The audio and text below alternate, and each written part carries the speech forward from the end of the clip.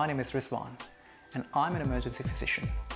And today I'm going to talk about thyroid storm, a life-threatening form of all hyperthyroid states. What makes thyroid storm interesting is that it's diagnosed clinically. What makes thyroid storm complicating is that it's hidden behind its underlying triggers. I'm going to present to you two relevant clinical cases which will help us pace the clinical discussion around the diagnosis and its management. At the end, we'll do a quiz if we're all ready and well prepared. So without further ado, let's jump right into it. First case involves a 70-year-old gentleman who came to emergency in severe respiratory distress. He was tachypneic, he was also hypoxic and sats about 88% on room air.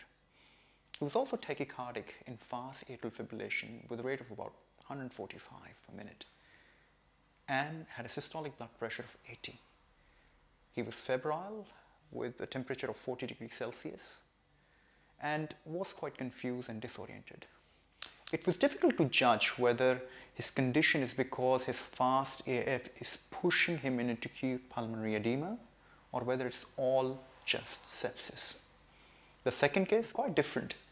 It's a 41-year-old lady, previously fit and well, who was recently flown in from a long-haul flight and now presenting with a week's history of exertional dyspnea.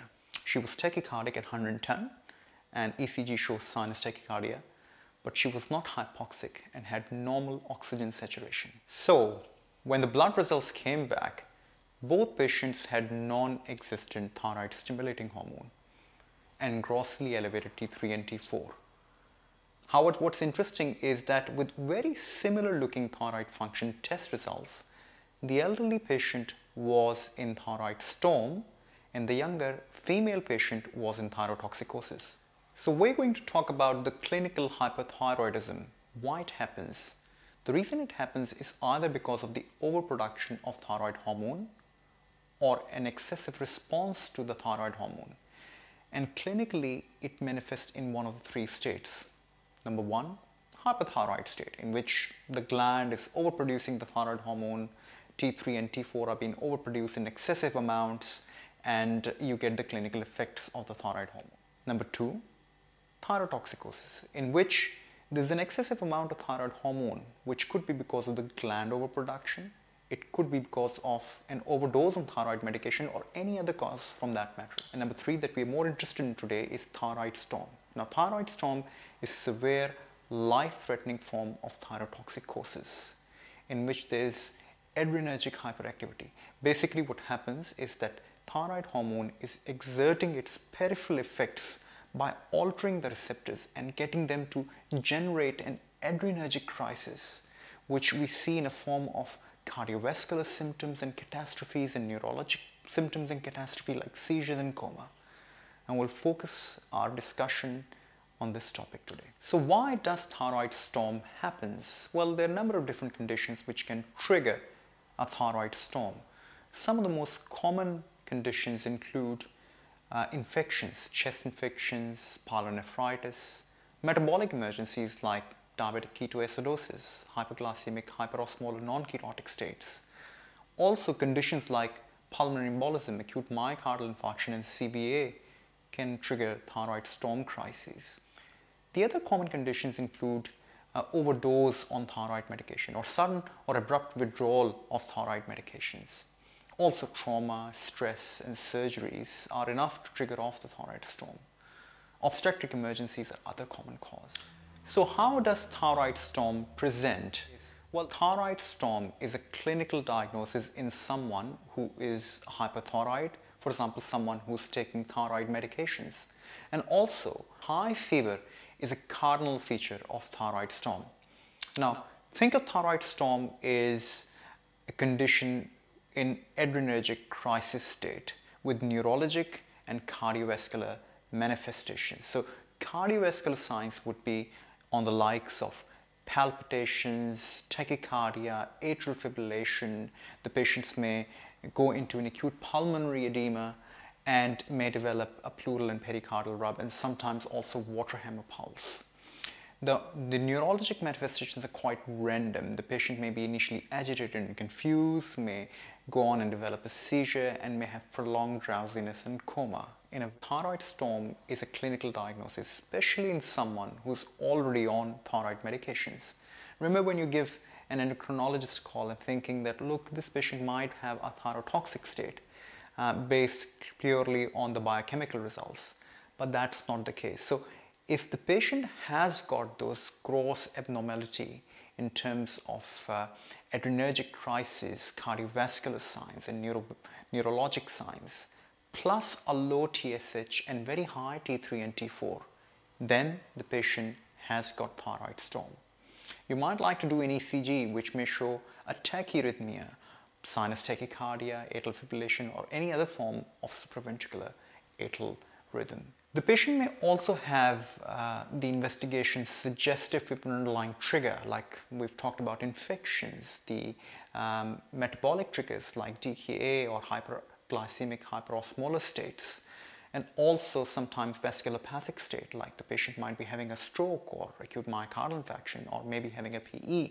So just be on the lookout for those underlying triggers which might be a predominant features in the patient's presentation, and the thyroid storm may be overshadowed. Before I go into the specific of thyroid storm management, let me highlight that these patients are generally very sick because of the underlying trigger. They might be septic, they may have tachydysrhythmias, they might be in flash pulmonary edema, or they may have other crises like PE or acute myocardial infarction or DKA.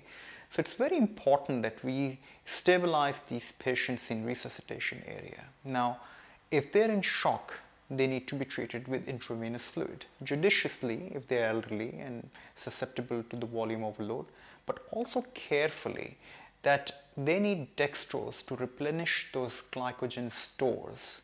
Now, word of caution, the patients who are alcoholics and you treat them with dextrose, they can develop Wernicke's encephalopathy. So it's very important these patients are actually pre-treated with thiamine. Now, these patients may have very high fever, and that needs to be cooled down. Any of the external cooling measures, evaporative method, cooling fans can be tried. The other thing is that you can try medications like paracetamol, but don't give aspirin because it increases the free T4 levels. So the specific management of thyroid storm is based on 4 blockages. Number 1 blockage is to block the release of the thyroid hormone from the thyroid gland, and that can be done by giving them thionamides like propylthiouracil and methimazole. The second step is the blockage of the production. That can be done by giving them iodine, Lugol's iodine, or lithium even.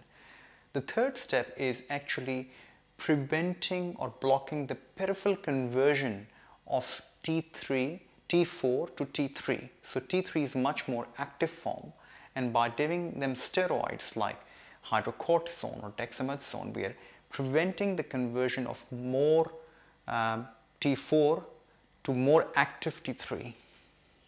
So that's very important. And the last step is to inhibit those peripheral receptors, block those peripheral receptors which are causing all those tachycardic response by giving propranolol. So the important step here to realize is that release of thyroid hormone from the gland with propylthiouracil and methimazole is the first step that must be done before the blockage of the production of thyroid hormones by the gland, which is done by the iodine or lithium. So in summary, thyroid storm is a clinical diagnosis with its cardinal features of high fevers and commonly tachyarrhythmia, most likely a sinus tachycardia or an atrial fibrillation. Most of its signs and symptoms are exerted by adrenergic cardiovascular responses and neurologic responses. Most of the triggers are because of infection, metabolic state, and vasculopathic states like PE, AMI, and stroke. Also remember, 25% of the cases you may not be able to find the underlying trigger. An important management issue in the management of thyroid storm is to block the release of thyroid hormone by using thiamides like PTU and methimazole before blocking the production of thyroid hormone by using iodine or lithium. Now, this is a very crucial management aspect that we must remember. Also, you must remember that if the patient is presenting with severe tachycardia and it's atrial fibrillation, do not ever use amiodarone to control that heart rate, because it may itself cause thyroid storm. Also, if you're suspecting that amiodarone is the trigger of the thyroid storm, then do not use iodine to block the production of thyroid hormone in second step of its management. Now, just putting it out there, the way the thyroid hormone is released and absorbed, blockage of an enterohepatic circulation is also one of the main management aspects in some of the patients in thyroid storm or thyroid crisis. I hope you liked the presentation on thyroid